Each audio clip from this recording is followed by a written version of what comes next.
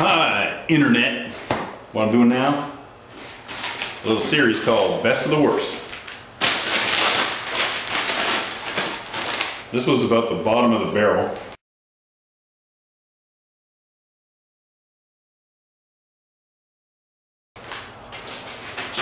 It's a beautiful bottle. It says Andre's Rich Canadian Sherry Medium Dry. 20%. 12 bucks. What I thought I'd do with this stuff is I'm gonna try out some of these nasty wines and just see how bad they really are. This is what the winos drink in the city. This is one of their favorites in the city. This is the #1 choice of most Halifax winos right here. This and Lysol. So let's give it a try. Lovely screw cap. Doesn't smell too bad actually. Kind of has that wine cream soda kind of smell to it. Actually, putting that on ice is a little too good for it. So let's just try it wino style. Get a first impression of what a wino goes through. Ugh. Super sweet. It's really not that bad. It's very strong. Whew, you got a nice warm feeling going down. It's really not all that disagreeable actually. Oh, but the sugar. If they could make it less sweet, it'd be a lot better. Good God. Let's put it on some ice.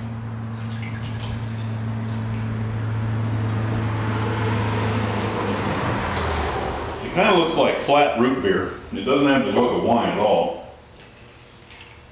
I don't think it's the blue glass making it look that way, but it's kind of a brown, looks like flat root beer. So I'm pretty sure putting it on ice ain't gonna make it taste any different. So I thought I'd put a little 7-Up in it. Let's try a little 7-Up.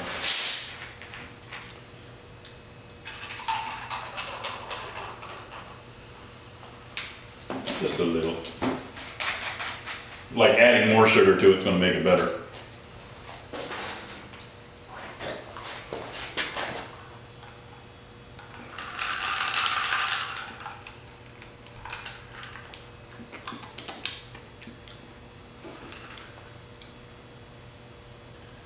Well, the 7-Up pretty well kills the nastiness. I don't think you want to put much 7-Up in it, but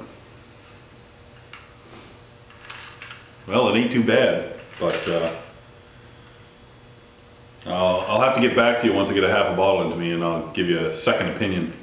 The first opinion of it is this really isn't all that horrible. I've had some sherries and ports and those sorts of things, and some of them, man, ugh. This stuff. This really ain't that bad for 12 bucks. Let's see, that would be the equivalent of buying 50 milliliters of something 40% for 12 bucks.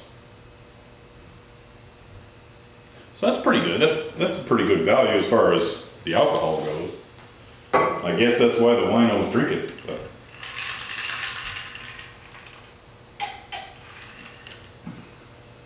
it's pretty good with 7-Up. I think that 7-Up's flat though. Anyway, I got some shit to build. Let's go.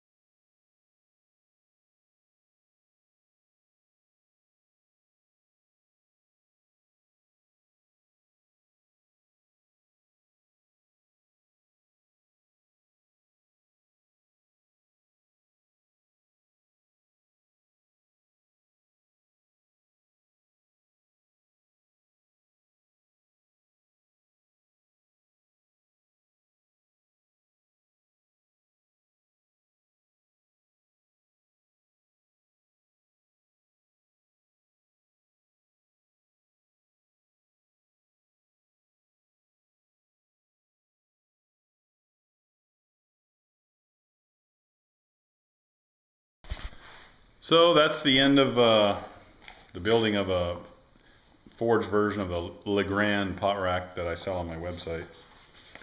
Trying to show you one here. Well, you can go to my website and see it, but that's basically it right there. So the hooks I made the other day were the suspender hooks. I made the these two scrolls and the end scrolls, and then the other day we made the forged hooks to hang your pots on. Basically, that's how they're made. I've been making these for almost 7 or 8 years, 6 years, 6 or 7 years, and pretty good sellers, you know, especially around Christmas time. I sell a lot of this sort of stuff, but you know, this time of year starts to pick up. Later in the year, people seem to do a lot of renovating and stuff, so I got another little one to do there, but I thought I would just end it there. That's the whole thing. It's all put together. You'll notice the jig that I made for making that. It makes a lot of my pot racks, and it, you know, jigs are very important when you're in welding. You know, they're the difference between making money and not making money. You know, even if you're making one of something, it's good to set up a jig. It'll keep everything square and in place, and you know, not everything needs a jig, but makes things go together a lot nicer. Keeps things square. If you got the table for it, you know, I got a good sized table. It's good to have a good thick table. If you're going to build a welding table, try and find some 3/4 to 1 inch thick steel plate. At least 4x8. Don't even waste your time with something smaller. It doesn't cost that much more to find a big scrap piece plate. You know, obviously if you don't have enough room, but if you've got even a 20x20 garage, have at least a 4x8 plate for building on, because it's a pain in the ass on a smaller plate. So.